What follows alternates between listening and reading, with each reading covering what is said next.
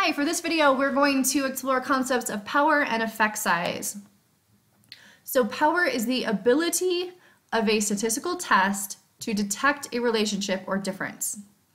So this is how much of an ability do we have to actually find significance if it exists in the first place.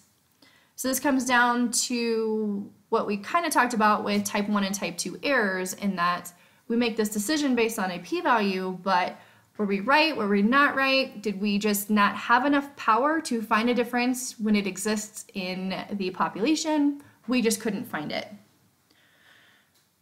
This is the probability of rejecting a null hypothesis when it is false, and therefore it should be rejected. So can we say that there is a difference, or can we say that there is a relationship based on our sample because it actually does exist in the population? Did we have enough power to find that in the first place? So Jacob Cohen, we'll talk about Cohen's d. He is the father of power analysis, and power is described as 1 minus beta. This is a different beta than regression, of course. Acceptable power is considered 0.8, but a lot of times 0.7 is really adequate, especially in education where we need a little bit more wiggle room because there's so many other factors that go into just the environment of education. And if you have a power of 0.9, congratulations, that's excellent. Power analysis is usually done a priori, meaning before a study starts. You want to make sure that you have enough power to find significance before your study even starts. If you don't, then you're kind of wasting your time because you may not have a big enough sample, or you might be spending a lot of time and energy collecting this massive sample when you didn't need it in the first place. You could do it afterwards, but this can get really controversial. Some people really don't like this. To figure out what was your power after you've already done the study, it's kind of a waste of time. So here's another way of thinking about this. If the null hypothesis is true, meaning there is no difference in the population, then we want to fail to reject that because it's true, which means that we would have made a correct decision. Now, as a researcher, I could reject it, so I could interpret my p-value wrong, or I could do my calculations wrong, and I could reject it, and that would be a type 1 error. So these errors are really based on our decision based on a sample of data. If the null hypothesis is actually false, meaning there is a difference in the population, we just couldn't find it, then that's an issue with power.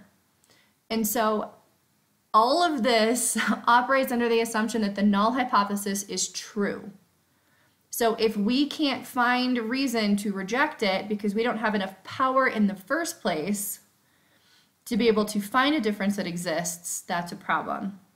So power allows us to find a difference if it exists in the first place. And it's a measure of that. Power is a function of a lot of things. So it has to do with alpha. It's where we're 95% confident, 99% confident. We could be 90% confident, 80% confident, whatever you decide. Sample size, especially huge on sample size. The more people we include in the study, the more power we have.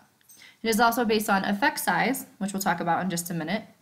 It is based on the type of stats test you're doing in the first place, so some tests need more power than other tests. And it also depends on the type of design that you are using. So let's talk a minute about what this idea of effect size is. So this blue and purple distribution, they are different. We can see that the means are different, and you'll notice that D, that's Cohen's d. What effect size is doing is it is measuring the strength of a phenomenon, the strength of that difference. So is the difference between these two, how strong is that? So what we're doing is we're trying to measure the size of the difference. And this comes down to the different hypotheses. So if the blue was the null hypothesis, and we are trying to see if the purple is significantly different than the blue, then we would fail to reject the blue if this difference isn't enough to be significant. If the purple is enough to be significant, then we would reject this hypothesis and we would in favor of the alternative hypothesis. So what we're really doing here is measuring the size, how far apart are these two groups. We've seen this when we did correlation and regression. We just didn't really talk about it in the same way. So with correlation, we're looking at the strength of that relationship. What is the size of the relationship? So is it weak? Is it moderate? Is it strong? Meaning, is it a small relationship? Is it a medium? Or is it a large relationship? Specifically, we talked about this with R squared. How much variance can I explain between the two? With regression, we talked about this with our betas. So the coefficients are actually our effect size. And I can't give you numbers on this because it's completely relative to your model and to the field that you are in. But you think about whatever coefficients went here, if beta 1 was a larger number than beta 2, then it has more influence on the overall equation when you actually do the math. So it would be a stronger effect than another one. We are going to talk in our practice and homework about Cohen's d, which is used in t-tests when we're looking at two different means and we want to see what is the effect, what is the difference between these two. It's a little bit more than just the difference between blue and purple. There's a little bit more that goes into it. So a small effect would be a 0.2, 0.5 is medium, 0.8 is large. I have had Cohen's d's of 1.4s that is quite large. When we get to ANOVA, we're going to talk about ETAs, which has its own system.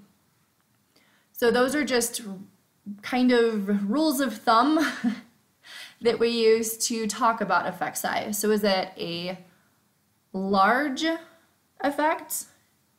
Is it a moderate effect? Is it medium? Is it large? So when it comes to these two groups, if this is the null and this is the alternative, this was a pre-post, let's say. So pre-test, everybody was here. Post-test, everybody was here. So we moved the entire distribution quite a bit because of whatever intervention we were doing. That is a large effect. And so the larger the effect size, the larger the power of the significance test, meaning we can shade in all of this stuff. It's quite large what we get to include in power. And that also means it's a smaller probability of making a type 2 error. And remember, this gets kind of confusing. We don't control the effect size. It just is what it is. And it's completely different depending on what your field is.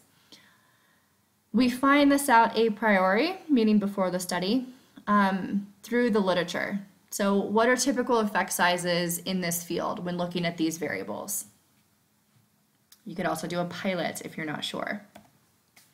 So if the effect size is small to medium, then we have to have more subjects to find a significant result.